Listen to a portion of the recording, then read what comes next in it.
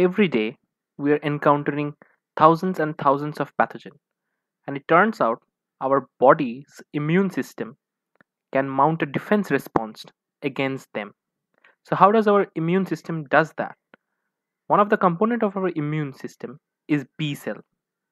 Against the pathogenic antigens, B cells produce antibodies. Actually, B cells get differentiated into antibody secreting plasma cells. Now, these plasma cells can specifically mount immune response against a pathogenic antigen. So, there are thousands of antigens could be produced by a single pathogen itself. And imagine there are so many pathogens, and our immune system need to be diverse in terms of creating new versions of antibodies such that it can encounter the pathogenic antigens. So this diversity is required for antibody production. Question is, how does this diversity achieved in terms of antibody production, or how does diverse antibodies with different affinity and avidity for a particular antigen is created? And the answer lies in a genetic recombination which happens in the antibody light chain and heavy chain genes. So in this video, we'll talk about VDJ recombination. It turns out we have 51V, 27D, and 6J gene segments. So the simple thing is we don't have one gene segment for heavy chain or the light chain of the antibodies. We have multiple gene segments. Now, what is the importance of having so many different segments? It turns out these several segments could be joined in a sequence. For example, this diversity and J segment can join together by a recombination process known as DJ recombination. Further, the VDJ, these segments could be joined in VDJ recombination process and thereby can create a different transcript depending upon which combinations they are combining, and that can give rise to antibodies heavy chain. Now, in a combinatorial manner, huge diversity could be produced itself in the heavy chain. Forget about the light chain for a moment, but itself in the heavy chain, using a combinatorial code, a plasma cell can produce huge variety of antibodies. Now, we talk about the light chain. Light chain doesn't have the J segment, so doesn't have the diversity segment, I'm sorry, but it has the V and J segments, which could be recombining together by VJ recombination to give rise to specific transcript which can form specific light chain segments. Now, not only B cells or B cell receptors or antibodies undergoes this kind of recombination to produce diversity. It turns out that B cell receptor and T cell receptor all undergoes this kind of recombination to produce the B cell receptor or T cell receptor. Now, VDJ recombination is dependent upon two different components. First, the recombination signal sequence present in the gene segments.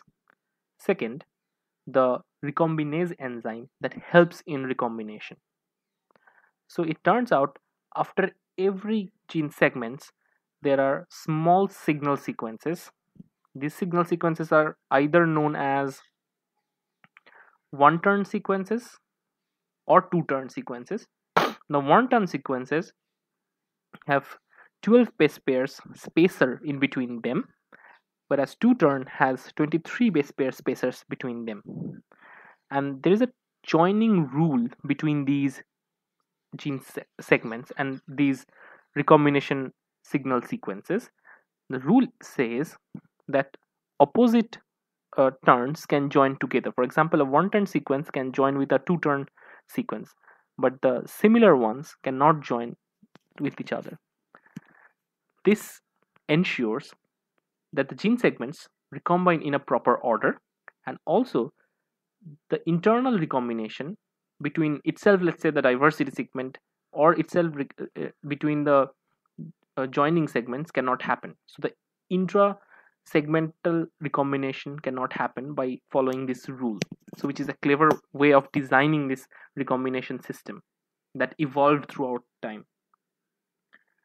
Now let's talk about the enzymes which are necessary for this recombination process. As expected, since it's a recombination process, there should be specific recombinase. So there are two recombinase of RAG1, which is known as recombinase associated gene, that their product give rise to RAG1 and RAG2 recombinases, which are most important recombinases for VDJ recombination. Apart from that, terminal deoxynucleotide transferase or TDT is also involved in this process. Now, B cell development starts in the bone marrow, right? After its development in the bone marrow, it moves to the lymph node where it gets matured and learn how to encounter pathogens. Now, inside the bone marrow, there are vascular niche and endosteal niche where several stages of the B cells could be found. Let us look at which stage of the B cell this VDJ recombination is taking place. So, in pre-pro B cell stage, the pre-pro B cell gets attached to the bone marrow stromatal cell, and one important interaction is SCF and c-KIT, and also it expresses several chemokine receptors such as CXCL12 receptor. So all these signals give rise to DJ recombination at this particular point of time of the heavy chain. Later, when it progressed to early pro B cell stage, then interleukin derived from the stromatal cells to give rise to specific signaling that helps in total VDJ recombination process. Other than these external signals, the external signals impinge upon internal signals onto internal transcription factors, which helps in this process, maybe by producing the recombinases gene or many other aspects of the recombination.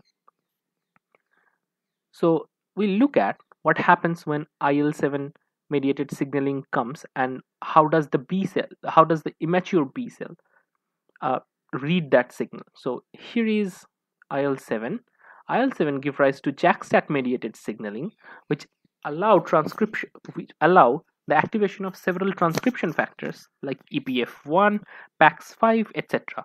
All of these help in VDJ recombination or several aspects of VDJ recombination.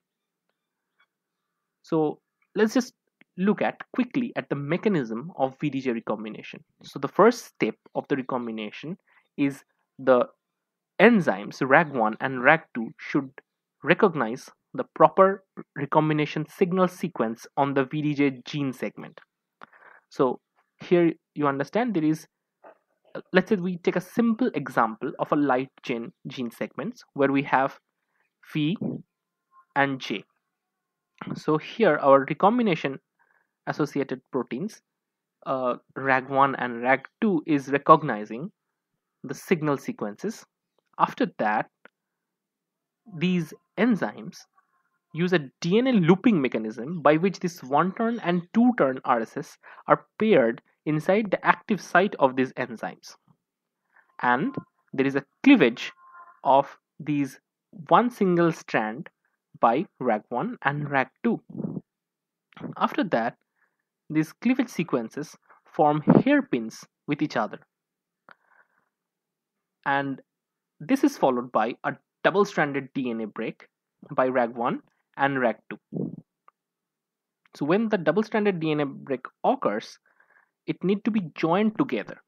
And that joining process happens by NHEJ mediated mechanism, where Q70 or Q80 binds to it, followed by the binding of Artemis, DNAPK, and XRCC4, etc. enzymes of all the NHEJ mechanism, which give rise to joining of these gene segments. And now the mRNA would be produced from this gene segment, which would be later translated to give rise to the light chain. Now we talk about a little bit how this diversity could arise in terms of after VDJ recombination, or what are the mechanism of producing antibody diversity. So it turns out multiple germline gene segments are there that we looked at. So there is at least 51 V27D and 6J chains. That means possible combinations that could be achieved by using a combination is at least more than rough about 8,000. Apart from that, there is a junctional flexibility. That means whenever there is a double-stranded break, when the segments join together, there is a flexibility in this joining process. Not only there is a junctional flexibility, whenever the double-stranded breaks happen, there could be new nucleotide addition to it, which accounts for diversity. And after all these things, there is a process known as somatic hypermutation, which creates even more diverse antibodies. So I hope you enjoyed this video. If you like my video, give it a quick thumbs up. Don't forget to like, share, and subscribe. Thank you.